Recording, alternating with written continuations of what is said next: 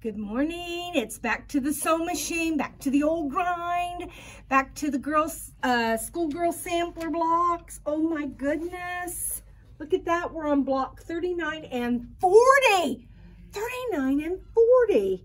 I was cleaning out some stuff and I found an old Kathleen, one of Kathleen's books in my stash. I was so excited to put it with the rest of them. So that was kind of fun and exciting.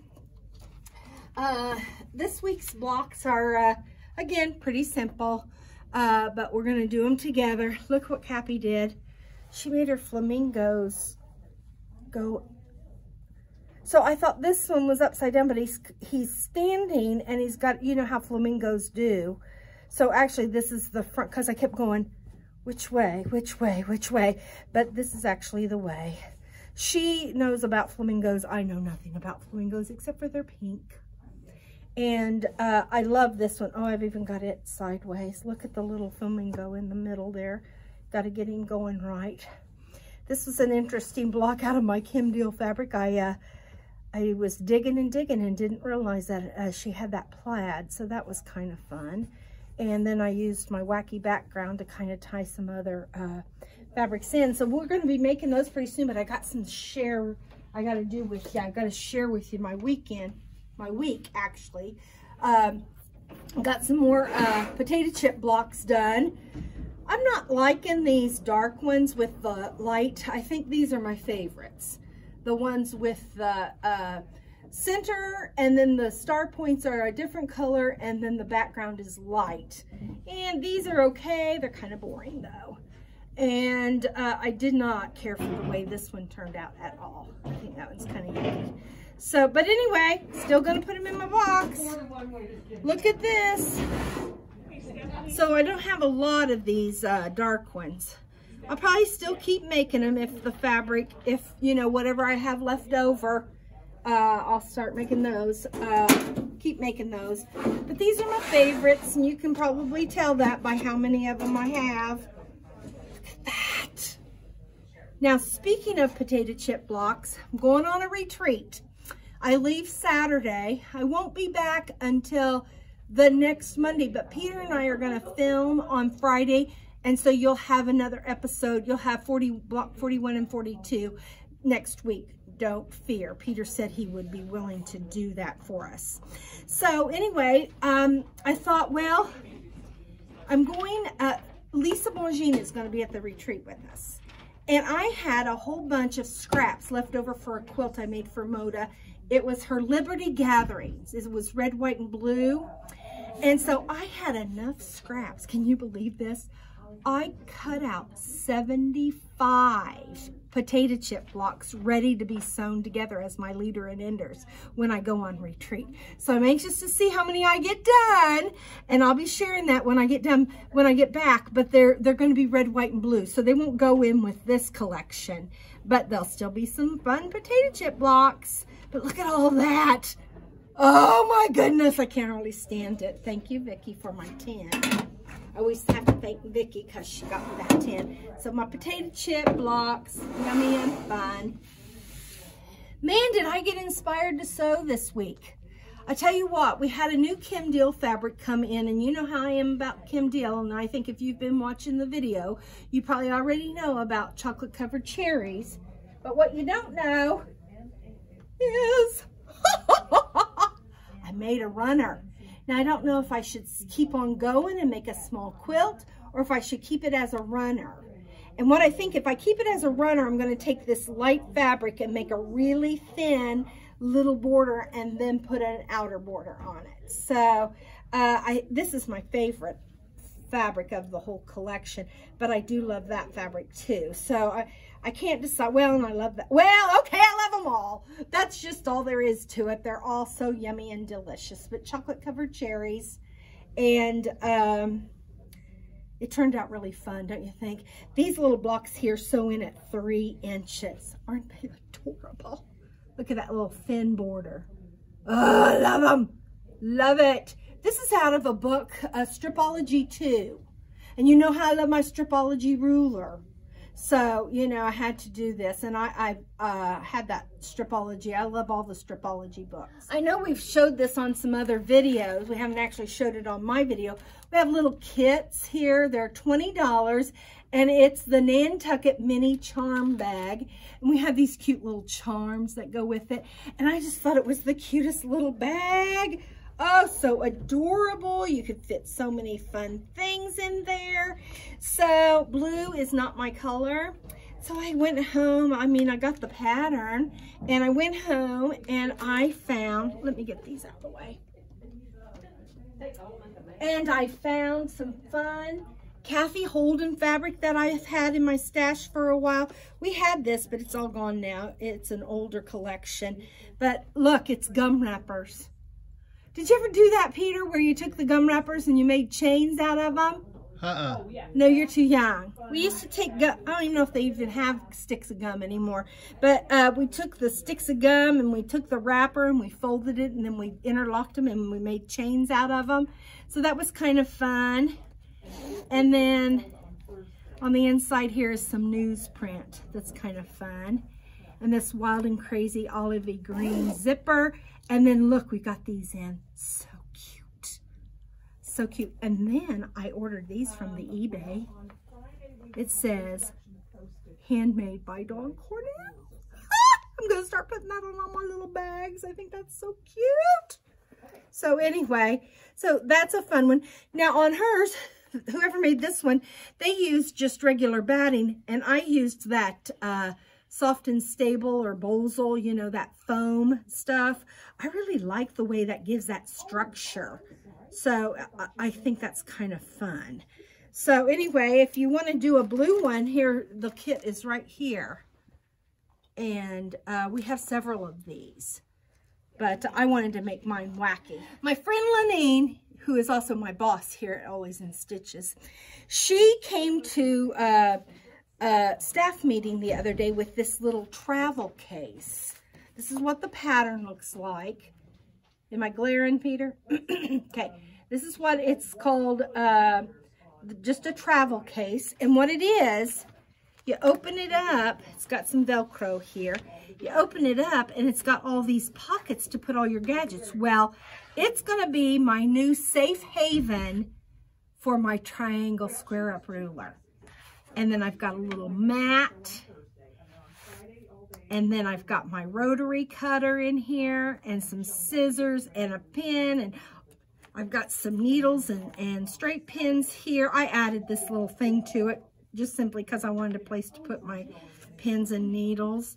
But isn't that cute? So when I get back from retreat in a couple weeks, I'm going to give myself a couple weeks because I get back on a Sunday and then Monday I come to work, so I won't have time to get all the steps prepared. But I want to do a tutorial on this and we can all make it together. So come in and get your pattern. We have several patterns. Come in and get your pattern, get your fabric all cut. And I'm going to teach you some little tricks and tips on how to do this. So that's going to be fun. It doesn't take a lot of fabric. I just used some kind of, this is again that Kathy Holden line. I bought that whole line. I just loved it. I just thought it was just the funnest line. All these antique buttons. It's just straight up my alley. This is some antique old like tablecloths or old curtain-y fabrics that she... And then of course, I love this needlepoint fabric. That was my favorite of the whole line. I bought 4 yards of that stuff. So I'm doing all kinds of things with that. So look forward to making a tutorial with that, okay? Let's go over to the sewing machine, Peter. This week's blocks are pretty simple. We'll start with block number 39, which is called the Red Cross. And I stayed pretty true to the Red Cross theme here in mine here, and I have also done it here. And Cappy just went helter-skelter and did the flamingo flash on her Red Cross. So there you go. To each his own, right? Everybody lives with a different beat, or how does that, with the drummer and all that? I never did get that saying, but anyway. moves to a different drummer, beats to a different drummer. Maybe somebody can put it in the comments what that saying really is, because, you know, I'm kind of confused today about that. Oh my goodness, I was changing my thread and I forgot. Peter and I had to have a powwow while we were getting ready for the video today. And I have completely not threaded my sewing machine. Did you know that you can pop that off of there? And that doesn't, I like for my thread to come over. So I'm just going to put my little disc in there like that. And I like for my thread to come over itself. So I'm going to thread my machine real quick. Always make sure that your uptake lever is in the uprightmost position, and you do that by just touching your needle up, needle down button. And I'm going to go in here, and hopefully my threader doesn't know it's a Monday. I'm a little low on the bobbin thread there. To bring my bobbin thread up, again, I use my needle up, needle down button. I mean, I use that button a lot for a lot of different things. I need to start sewing. Oh, what have I got to do? Take off my shoes. Look at my fun socks. Little quilt patterns, aren't they cute? Okay. Okay. So there's that. Let's get ready to sew. Rock and roll.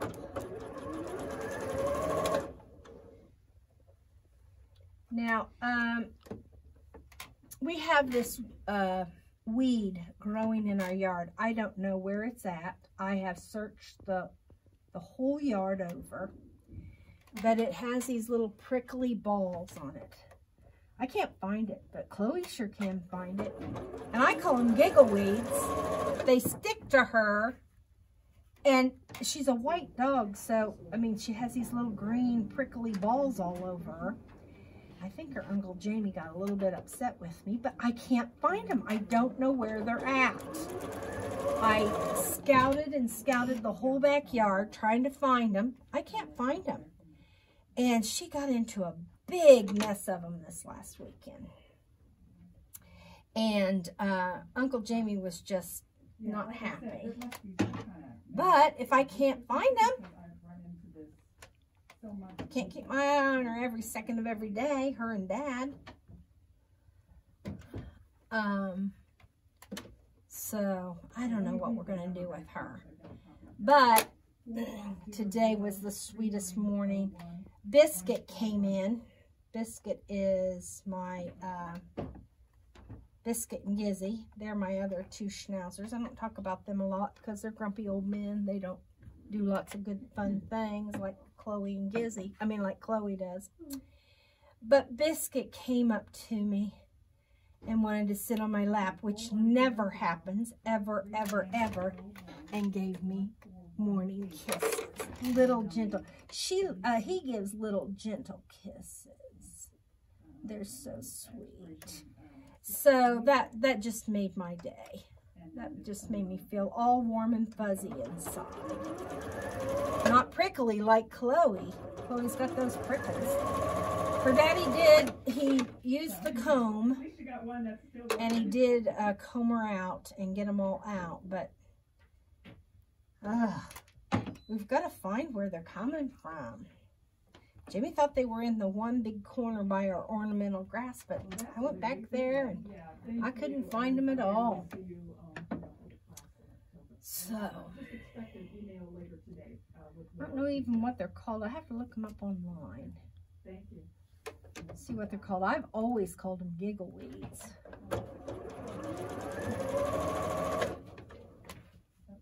You ever heard of anything called a giggle weed before, Peter? Yeah, that's what you called them. Yeah, I mean, it's up on besides me. Peter, you're so funny. Yeah, Dawn, I've heard of them. You've been talking about them for the last half an hour, for heaven's sakes. I've heard about them.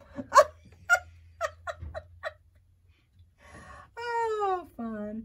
Now, some people, when they make 9 patches, that's what we're doing here with our Red Cross block. We're just making a simple 9 patch. Sometimes they'll take strips You know, a strip of a light, a strip of a dark, and a strip of a light. And then a strip of a dark, a strip of a light, a strip of a dark, kind of make them opposite. And then chop them up. If you have to make a whole bunch, that's the way to go. Yeah. And then subcut them. That would be the way to go. But since we're only making this one, we just cut the squares. And you notice when I cut these off the string, how I'm strip piecing them, I lay them back right where I found them so that they don't get out of order. On this one, it's not that big of a deal, but get yourself into a habit, and that way, when it is important, you'll already have that habit established.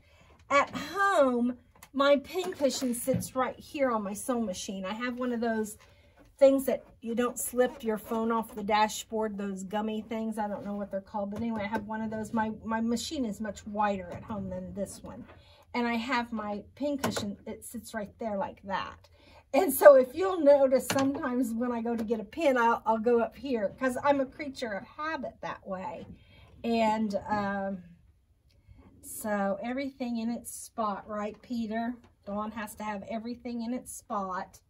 And if it's not, what happens? Place for everything and everything in its place. Yeah. Now, could you Velcro that to that machine? You probably could get some Velcro and put it on the bottom. I didn't think of that. And put the Velcro on your machine and just Velcro that on. I bet you could. I bet you could. You want to do something where it doesn't permanently stay on there, because when you do your bobbin thread, you do have to take that off. So if I were to use Velcro, I'd use the soft part on this and the prickly part on this, so that when I wound my bobbin, the prickly part wouldn't hold up disturb the thread. Yeah, I'm almost out of bobbin thread. Gonna have to, hopefully it'll hold out till I get these two blocks done. But if not, we'll have to pause. You won't know anything about it. Peter is getting so good at this, pausing and interjecting and all kinds of fun stuff on the,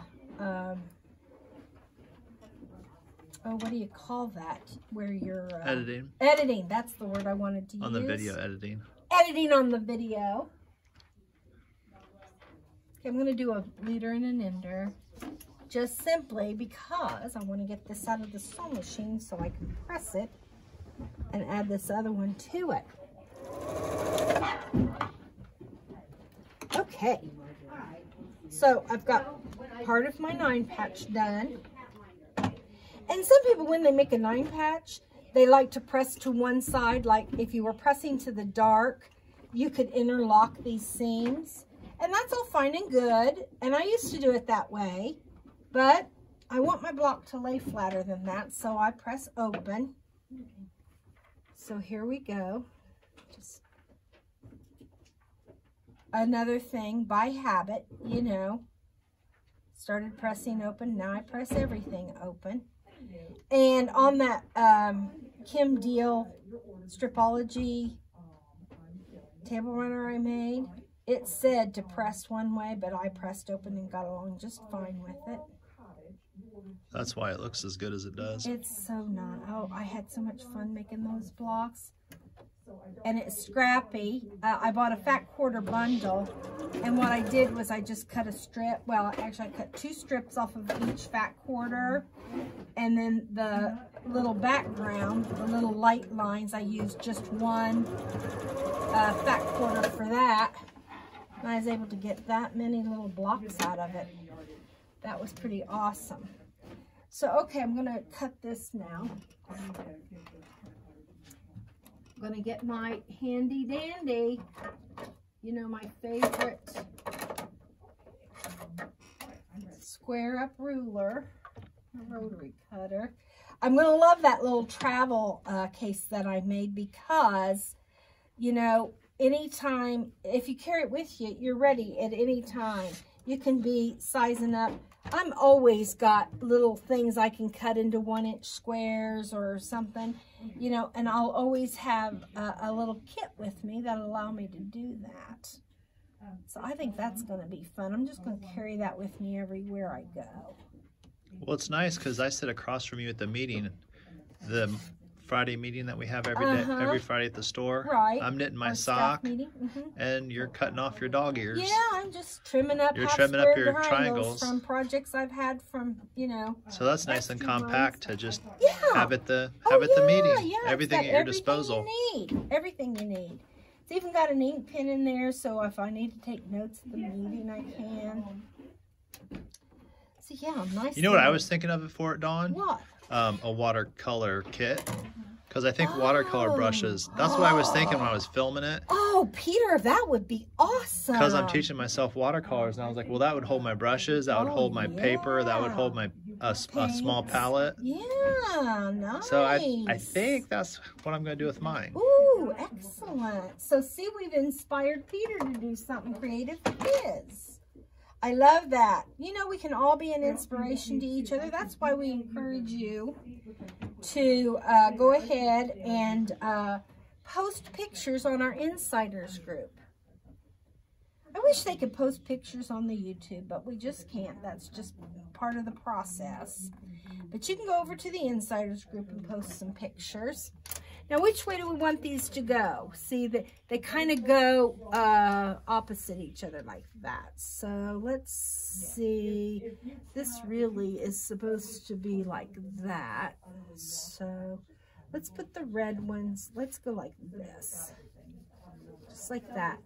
Now, there was no turquoise in my line of fabric. So there was in the Kim Deal fabric, so I was able to do the colorway a little bit like she did. But for this colorway, I used that gold, and I really like that red with that gold, don't you, Peter? I do. You nailed that one. Because that red, it pulls out the orange that's in that red. Yeah. Because it's like it's more of an earthy red. Yeah, I like it. And I'm looking forward to showing you that tutorial on that travel case. It goes together really easy. And there's no quilting, there's no zipper. You know, it's just really nice. So, be packing both of my clappers to take to retreat with me. You know what we ought to do sometime, Peter, is we ought to show everybody what you should take on a retreat. You know, all the how to pack for a retreat. Now, Cappy, if you follow Cappy on Facebook, some people do, some people don't. But anyway, if you follow Cappy on Facebook, you'd see that she put a picture. Her kitty cat got in her suitcase and didn't want to. I mean, the kitty cat wanted to go with her, I think, or was just being nosy. This is a true test of if your 1/4-inch seam allowance and your pressing techniques work. Because now, this strip is supposed to be exactly the size of this pieced block. And if it's not, then you know something's up. If it's too big, then your seam allowances are too short. And if it's too little, your seam allowances are too big, or you're not pressing correctly, or you didn't cut the pieces out. The 3 elements to an accurate block are cutting accurately, piecing a 1/4-inch accurately, and pressing accurately. So those are the 3 elements that make your blocks yay or nay. Thumbs up or thumbs down, right, Peter? That's right. You're always saying thumbs up or thumbs down. So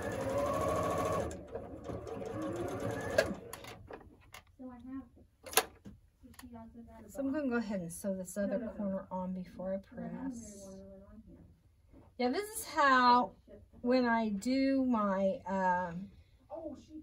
leaders and enders at home, I do them with the potato chip blocks. So this is how I get so many potato chip blocks done, is because when I made the chocolate covered cherries quilt from the Stripology 2 book. I was able to get a lot because I was doing a lot of beginning and ending. I'm anxious for you to see my red, white, and blue ones because they are so cute. I've got them in this little tub. You know how I am about organizing. I got them all ready to go. I have, you know, I have them in little sets. Just pick up one set of cuttings and away I go. How do you organize for your potato chip blocks? Are you doing potato chip blocks, Peter? No? You've got too many other things. Irons in the fire, horses in the barn. I was doing the 1-inch 9-patch. Yeah. You got too many horses in the barn, Peter. I do like the 1-inch 9-patches though. Do you? Yeah. Okay. I love the Well, they're easier. I love the potato chip blocks, but I was just stuck on the making those 1-inch 9-patches that I just didn't start doing the potato chip blocks. Yeah. Well, when you're doing I think the potato chip blocks are great for bigger scraps. But I was really just excited about those 9-patches. Yeah. Well, and there's all straight seams where the potato chip blocks have some diagonal seams. So they take a little bit more time. The just straight ones are just mindless. You just have them there. You know, and I have straight ones at home too because, you know, I like to be mindless. Well, I think the potato chips are great because they use up the bigger pieces that you have. Exactly. And then if you have something that can't be made into a potato chip, you make it into the 1-inch 9-patches. Right, right. I'm not sure what they finished at. 2 something? What, the potato chip blocks? No, the 9-patch. Was it? Well, if they 2 start out1/2? at 1 and you've got 3 of them in a row. 1 1/2. So that is, well, they'd be 3/4, 3/4, and 3/4. What's 3/4 times 3? Yeah, 2 1/2, I think. Well, heck, we've got one over here. Let's just go get it and measure. You know, I have all these. You know me. Here's what he's talking about. He's talking about his little 1-inch pieces, sewing them together. 2 inches. I just think those are the coolest thing. Aren't they just so sweet? Yeah. So instead, see here, I'm doing 1 1/2 inches. Where's particularly where this one is 1 inch. Because I'm compulsive. I'm obsessive compulsive. I have to do that.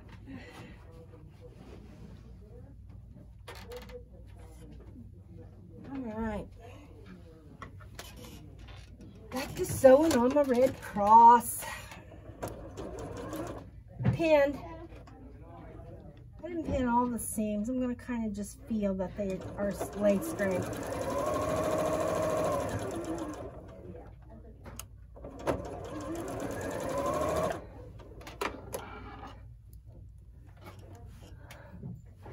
Just pick up a beginner. Yeah, just sew it. See, you don't even have to think about diagonal piecing. You just sew it together. When it's a straight seam like that, that makes it so nice. Oh, I could have sewed this together. Let me sew this on. I'm a little helter-skelter myself today. I just am, you know, I'm already ready to go. My mind is already traveling down the road to the antique stores. Is your bag packed? It's not yet. I've got to clean out the van is my #1 priority today. Cleaning out the van. And then I've got my lists. Are you a list maker? Because I'm a list maker. Yes and no. Not to the extent of making a list, a full drawn out list, but just a beginning list just to gather some ideas, and that's it.